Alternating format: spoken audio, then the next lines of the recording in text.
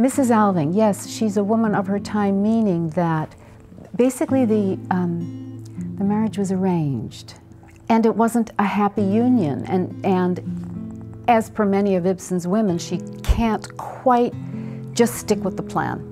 Can I relate to this character, Mrs. Alving? Yes, in so many ways, as a mother, as a wife, as a human being, as a woman. And the questions raised about fealty and loyalty, hiding truths, and the necessity for people to individuate. Ibsen's all about, what do you think? No, but what do you think? You know, not just an opinion that you've inherited, but what are you thinking right now? And that's a challenge to people because it frightens them.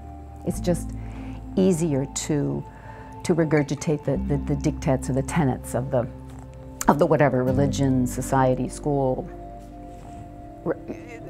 recipe, you know. I never change the recipe, really?